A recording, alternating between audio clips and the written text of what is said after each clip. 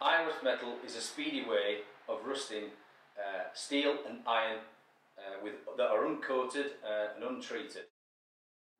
If you're making a piece that is aged and looking old and 100 years old, you need the hinges and the metalwork to look the same.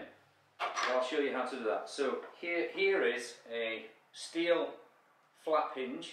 It's got no oil on it, no coating whatsoever, and it's just a raw piece of metal. So what you do is you just dip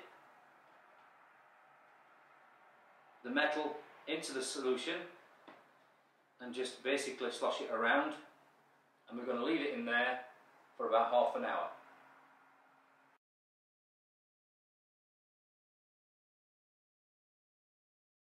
Because this is the finished item. This is what we want it to look like. This is what we want it to go like. Okay? And this, it takes a while, but it doesn't take, it's not as quick as leaving it out in the rain for a year for it to go like that. So basically we're going to take this out, keeping a little bit of the solution on the product, leave it there, and then just leave that for 20 minutes or so, and you'll start to see, you can see it now, it's sort of oxidising slightly. You can do this with the screws as well, just chuck the screws in there and let them, the same process, let them oxidise slightly, take them out, and you might need to repeat it several times just to do it until you get the desired look.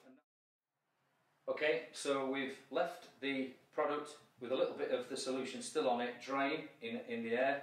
What we need to do now is to add a little bit of salt to it, just to speed up that process. So this is just normal sea salt or table salt will do it. So you just take a pinch of it and just lightly sprinkle over, and that will add or speed up the process.